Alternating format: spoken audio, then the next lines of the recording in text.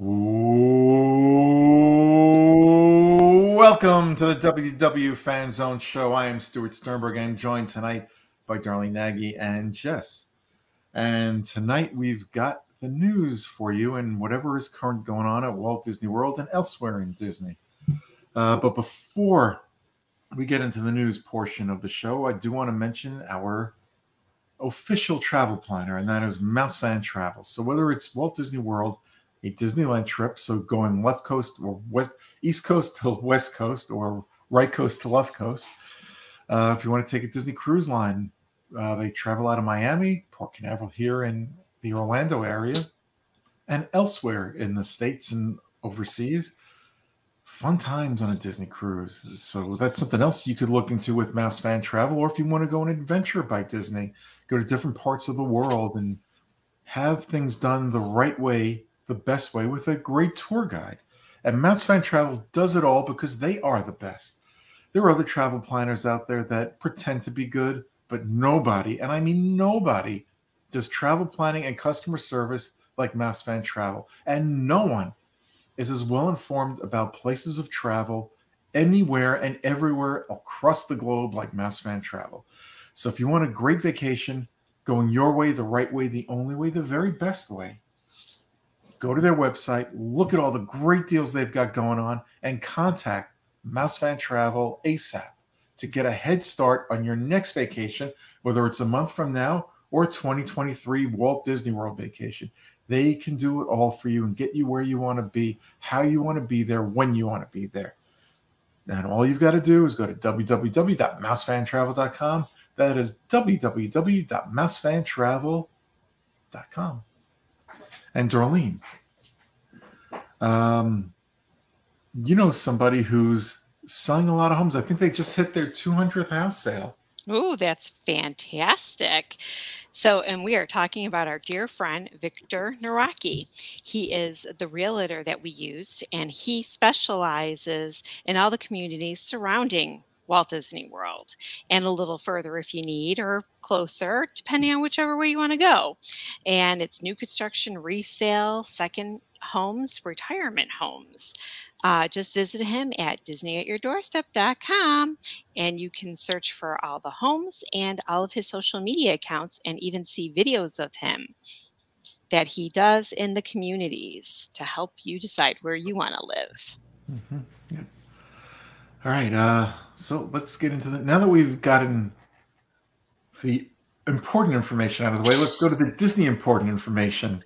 And Jess, why don't you take it away?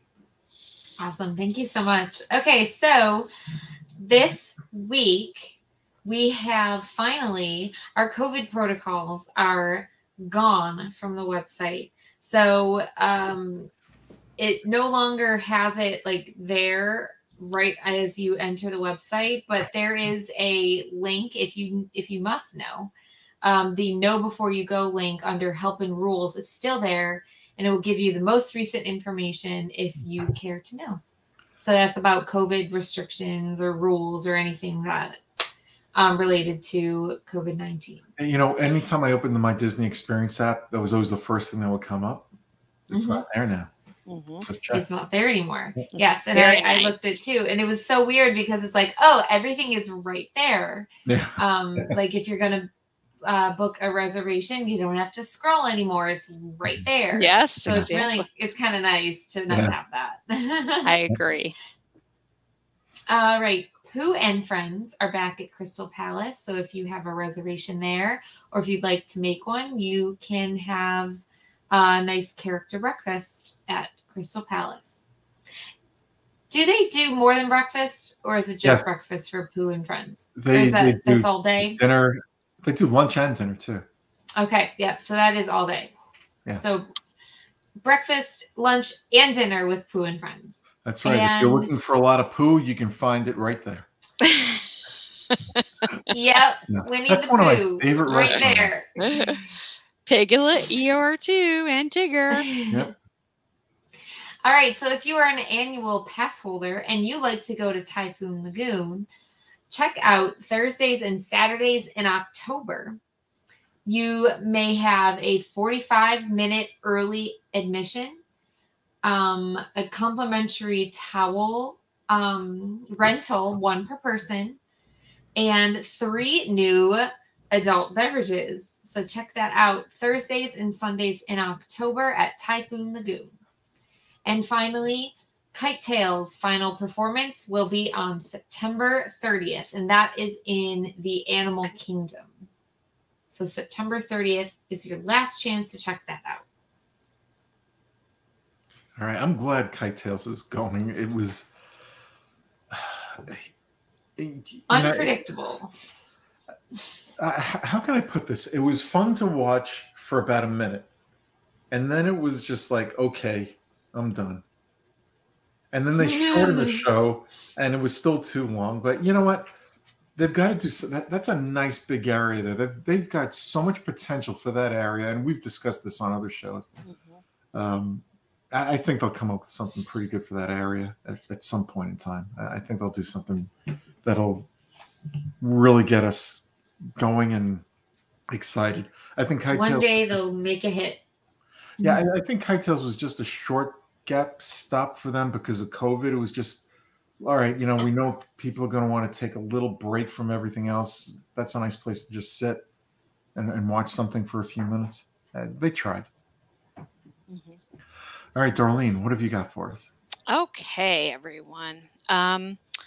We have a new dessert at Magic Kingdom during the Mickey's Not So Scary Halloween Party. Now, this item, they have posted the recipe for it, actually, on Disney Parks blog. I've looked at the recipe, and I'm not sure I would be able to make it look like this, but I was very amazed. If you go, you should try it. It's at Pecos Bill's a Tall Tale Inn and Cafe. It is the almond sweet corn cake. Now, it looks like a corn on the cob. So you're really kind of confused when you see it. It looks like corn on the cob, but it's actually a cake, and it's not very sweet, they say. It's got a subtle corn flavor. So I'm thinking it's more like a cornbread almost. And it pairs very well with a brown sugar, a brown butter frosting that's on there for decorating. I like the sugar batter. Yeah, I know, right? And it's got white chocolate and candy corn on it too. So it's good for the fall season. Right. Next up, for the Halloween bites across the Walt Disney World resorts. Now, this is very, very interesting. I'm really looking forward to trying some of these, hopefully. All Star Movies Resorts, music and sports is going to have the My Boo, which is a chocolate cupcake, and the Mickey pumpkin cheesecake. Disney Art of Animation is going to have Spellbound chicken abdu nachos and the My Boo and a Whoopi Monster pie. Ooh, and I don't know if anybody knows what a Whoopi pie is from years ago, but I'm really enthused by this one because it's supposed to be a spiced apple one, which sounds really interesting with marshmallow, buttercream, and caramel. Might have to stop at Disney's Art of Animation just to get that. The Mara at Animal Kingdom is going to have the pumpkin Mickey tart and a Dumela South African margarita. Yum, yum. That's for adults, by the way, children. The Beach Club Marketplace, which I will be going to the Beach Club October 1st, is going to have Mummy Cookies and Scream Trifle, a Poison Apple Trifle, and the Mickey Pumpkin Spiced Sugar Cookie. Beaches and Cream shop is going to have a butter pecan pumpkin shake. Now, that I might have to try. The Boardwalk Deli is going to have a Boo Brownie and a Creepy Cupcake. Disney's Caribbean Beach is going to have the My Boo and a Topsy Turvy Chocolate and Cherries chocolate cake. The Contempo is going to have Madame Leota's dark chocolate cake. The Coronado at Barcelona Lounge is going to have a caramel pumpkin pie cold brew. And the Three Bridges is going to have a pumpkin Mickey tart. The Gasparilla Grill, which I did try one of these, the Black Flame Candle. The Black Flame Candle is a candy corn colored vanilla sponge cake with caramel buttercream and a white ganache. It was very good. I think it could have used a little bit more of the caramel buttercream. It wasn't, I didn't taste the caramel. It was very like subtle, but I think I love caramel. So I was thinking it was going to have more, caramel. The cake was very moist. They also have a bewitching mini mousse cupcake, a hocus pocus, a muck cake, and a jack-o'-lantern Mickey pop. So they've got a lot of choices. Mini moose. I know, mini moose. Disney's Old Key West Goods Food to Go has a Mummy Mickey Blondie. The Polynesian Captain Cook's has a Tomato, which is a chocolate chiffon cake, and the Pineapple Lanai has a not so scary pumpkin soft serve. Now, the Pineapple Lanai, everybody knows, has your traditional pineapple Dole Whip. So for them to have something like this for the holiday is really nice, that there's a little bit of a different spin for guests that are staying there. Disney's Pop Century has the My Boo and a Whoopie Monster, which is, again, the same Whoopie Pop Pie. Say that 3 times fast. Disney's Port Orleans Saskatchewan Floatworks is going to have the My Boo and a Tombstone Sweet, which is a chocolate cake with chocolate mousse and caramel milk chocolate mousse, dark chocolate mousse, and salted milk chocolate ganache. That's a lot in there going on. The Scat Cats Club Cafe, I tried saying that a lot today, and it's still getting me, has that pumpkin spice baguettes, which we all love baguettes. Disney's Riviera La Petite Cafe has a monster mousse. Disney Saratoga has, at the Back Scratch Pool Bar, a Bewitched Cherry Cone, and the Artist Palace Mummy Mickey Blondie. The Wilderness Lodge Geyser Point has a Halloween drink flight, a blood orange tequila drink, and black magic margarita. Around the Pumpkin Patch drink, a poison apple drink. Roaring Forks has a haunted forest apple maple. It's a green cake and cookies and cream mousse and stuff. That kind of looks interesting. The Yacht Club has the Mummy Cookies and Cream at the Market Ale and Compass, a poison apple trifle, and a Mickey pumpkin spice. Trifle or truffle? Trifle, not truffle. Trifle. Okay. Mickey pumpkin spice sugar cookie. Now available at select pool bars. They've got a Sea Witches brew and a spiced caramel apple drink. Now going on to Disney Vacation Club. So we all know my Disney Vacation Club has the member lounges. Well, their Disney Vacation Club is now developing its first member lounge in Disneyland Resort in California. Called Disney Vacation Club Starview Station, and anticipated to open in the first half of 2023. Excuse me. Sorry, I need a drink of water. The new lounge will be located in the heart of Tomorrowland at Disneyland Park.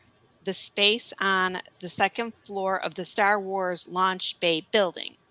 The sleekly designed space will be home to a dedicated Disney Vacation Club member services team, as well as plenty of casual seating, complimentary Wi-Fi, device charging stations, and more.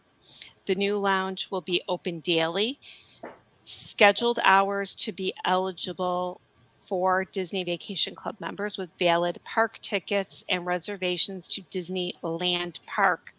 Exclusive member spaces have long been part of the Disney Vacation Club, as we all know, which we proudly called it Membership Magic.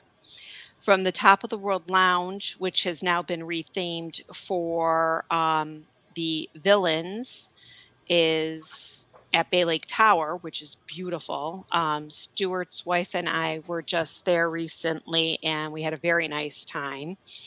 And also, the iconic glass pyramid in Epcot, the Imagination Pavilion, has a very nice area with seating in that, which I've taken Stuart up to see with Michelle and Keith.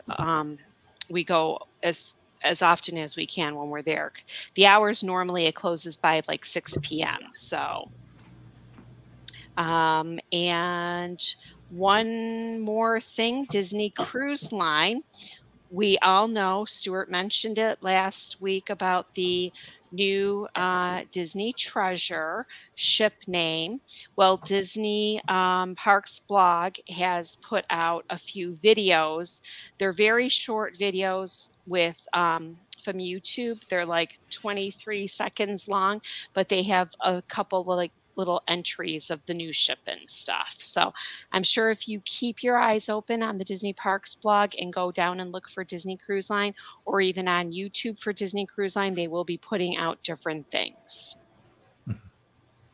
And that's it for me. All right. Okay, got a few little things here. Terminal C, Orlando's International Airport, was supposed to open this past Monday, September 19th. However, it was not completely ready, but it did open today. But it's opening in a phased, it's being phased in over 2 weeks. So I guess not all the airlines are going to be moving in and open at Terminal C. So you want to check with your airline to see where your flight is landing or taking off from as they phase in the complete opening of the terminal. Also, Terminal C will have a Brightline train station to take you to your favorite Orlando theme parks, and that is expected to open sometime in 2023. Next year, Disney will have its 100th anniversary celebration called Disney 100 Years of Wonder. The celebration begins this New Year's Eve, on Dick Clark's New Year's Rockin' Eve with Ryan Seacrest. At Disneyland, the Magic Happens Parade will return for the 100th anniversary, along with 2 new fireworks shows, World of Color 1 and Wondrous Journey, featuring all 60 Walt Disney Animation Studio films. And we discussed last week about the new fireworks shows coming here to Walt Disney World, so I will not repeat that now. A new nighttime show was opened this past year in Disneyland Paris called Disney Delight, and it just won the Best Live Entertainment 2022 by Park World Excellence Awards in London. And that's all the news I've got this week. So, Darlene, how about the park hours? Okay, the park hours for this week, starting Wednesday, 9/21 through Tuesday, 9/27, are as follows. Magic Kingdom tomorrow will be open for a extended evening hours from 9 to 11 and then 11 to 1 a.m. for those deluxe resort guests. And Thursday will be normal hours at Magic Kingdom 9 to 11. Friday will be a party day for the Mickey's Not So Scary Halloween party from 8 a.m. to 6 p.m. and then 7 to midnight. Saturday, normal park hours 9 to 11. Sunday, a party from 8 to 6 and then 7 to midnight. Monday, 9/26, 9 to 11. And Tuesday, another party, 8 to 6 and then 7 to midnight. So just make sure you remember which days, if you don't have a Mickey's Not So Scary Halloween party ticket, make sure you pay attention if you're here. It seems like they're every other day now because Halloween is almost a month away. Epcot's hours for next week are 8:30 to 9 Wednesday through Sunday, then 8:30 to 9 with extended hours 9 to 11 on Monday the 26th, and Tuesday is 8:30 to 9. Hollywood Studios, the full week from Wednesday to Tuesday is 8:30 to 9 p.m. And Animal Kingdom is 8 to 7 p.m.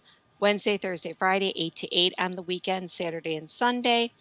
And Monday and Tuesday is back to 8 to 7.